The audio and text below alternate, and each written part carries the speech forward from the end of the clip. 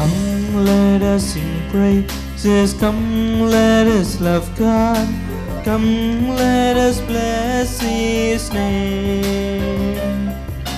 God is a stronghold, God is a safety, so let us bless His name.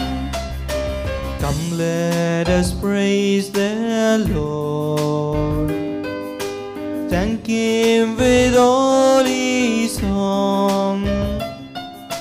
Come, let us meet the Lord, the rock of our safety.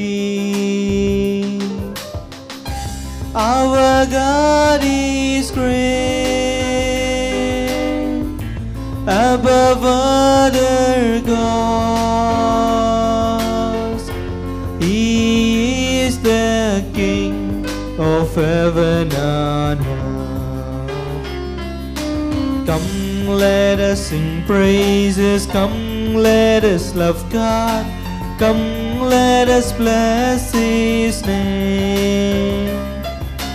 God is a stronghold, God is a safety, so let us bless His name.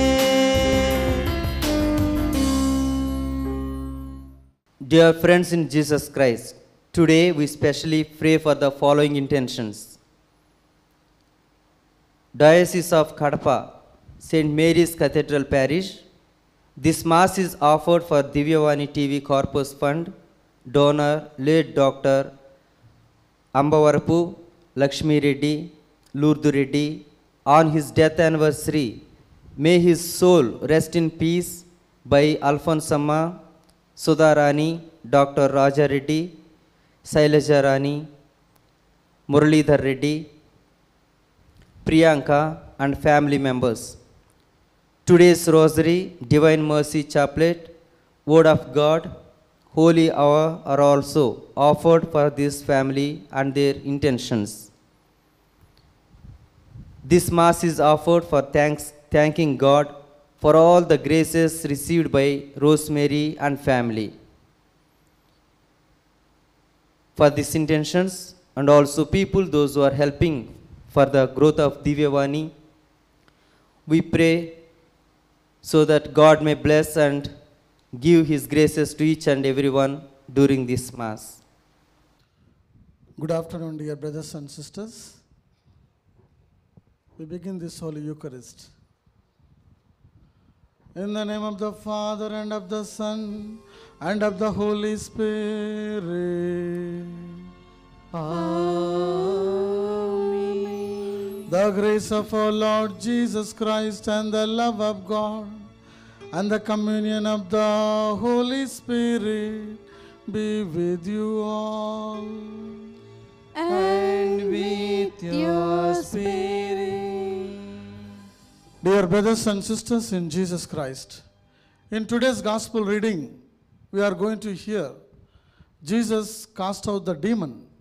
The demonic person came to him, and when Jesus rebuked it, immediately it left from him. Yes, dear friends, the Lord has authority over unclean spirits. Not only on earth and also on heaven, He has authority. Matthew chapter 18, we read, 28 verse 18. The Lord has authority over heaven and on earth. Therefore, He was able to cast out the demon. Yes, dear friends, we too have the evil thoughts. Before we partake in this Holy Eucharist, let us call to mind all our sins and ask pardon from the Lord. I confess to Almighty God and to you, my brothers and sisters, that I have greatly sinned in my thoughts and in my words, in what I have done and in what I have failed to do, through my faults, through my most grievous faults. Therefore I ask Blessed Mary, ever Virgin, all the angels and saints, and you, my brothers and sisters, to pray for me to the Lord our God. May Almighty God have mercy on us, forgive us our sins, and bring us to everlasting life. Amen. Lord have mercy. Lord have mercy. Christ have mercy. Christ have mercy. Lord have mercy. Lord have mercy. Let us pray.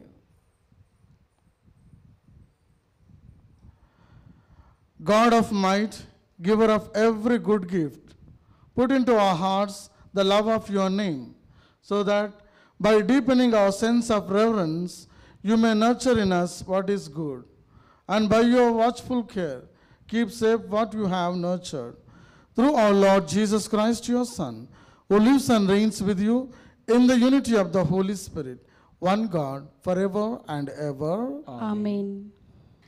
The natural person does not accept the things of the Spirit of God. The spiritual person judges all things. First reading, a reading from the first letter of St. Paul to the Corinthians, chapter 2, verses 10 to 16. Brethren, the Spirit searches everything, even the depths of God, for who knows a person's thoughts except the spirit of the person which is in him? So also no one compares in the thoughts of God except the Spirit of God. Now we have received not the spirit of the world, but the Spirit who is from God, that we might understand the things freely given us by God, and we impart this the words not taught by the human wisdom, but taught by the Spirit. In interpreting spiritual truths to those who are spiritual, the natural person does not accept the things of the Spirit of God, for they are fluffy to him, and he is not able to understand them, because they are spiritually discerned. The spiritual person judges all things, but is himself to be judged by no one. For who has understood the mind of the Lord so as to instruct him? But we have the minds of Christ. The word of the Lord. Thanks be to God. Your response: the Lord is just in all his ways. The Lord is just in all his ways. The Lord is kind and full of compassion, slow to anger, abounding in mercy. How good is the Lord to all, compassionate to all his creatures. Your response: the Lord is just in all his ways. The Lord is just in all his ways. All your works shall thank you, O Lord, and all your faithful ones bless you. They shall speak of the glory of your reason and declare your mighty deeds. Your response: the Lord is just in all his ways. The Lord is just in all his ways. The Lord is faithful in all his words and holy in all his deeds. The Lord supports to who fall and raises up all who are bowed down. Your response: the Lord is just in all his ways. The Lord is just in all his ways.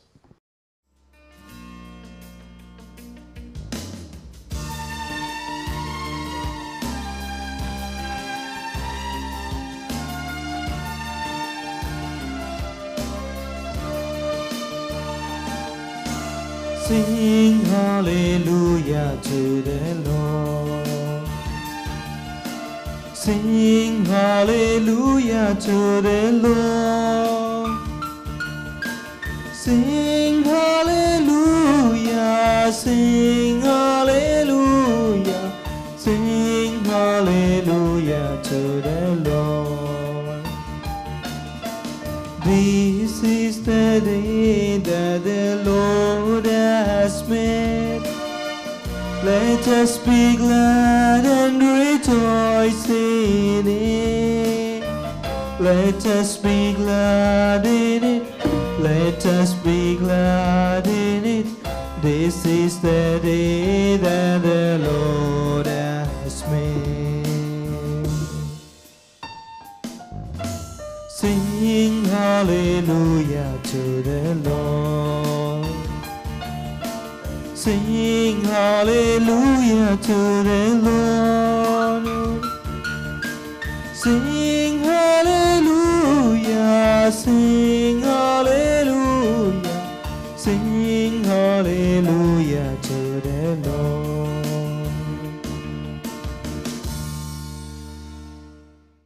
The Lord be with you. And with your spirit. A reading from the Holy Gospel according to Saint Luke. Glory to you, O Lord. Luke chapter 4, verses from 31 to 37. He went down to Capernaum, a city in Galilee, and was teaching them on the Sabbath. They were astounded at his teaching, because he spoke with them in authority. In the synagogue, there was a man who had the spirit of an unclean demon, and he cried out with a loud voice, "Let us alone. What have to do with us, Jesus of Nazareth? Have you come to destroy us? I know who you are, the Holy One of God." But Jesus rebuked him, saying, "Be silent and come out of him." When the demon had thrown him down before them, he came out of him without having done any harm. They were all amazed and kept saying to one another, "What kind of utterance is this? For with authority and power he commands the unclean spirits, and out they came, and the report about him began to reach every place in the region." The Gospel of the Lord. Praise to you, Lord Jesus Christ.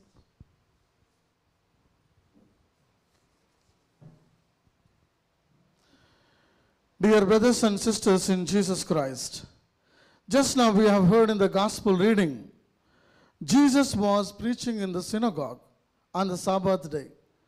Why Jesus was preaching in the Capernaum? Because the Capernaum is the town where the business is done. All the people travel in that way.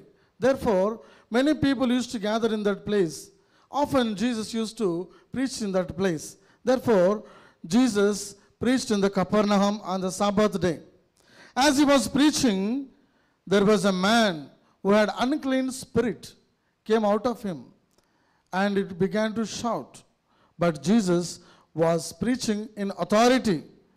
John chapter 17, verse 2, we read, Jesus spoke with an authority.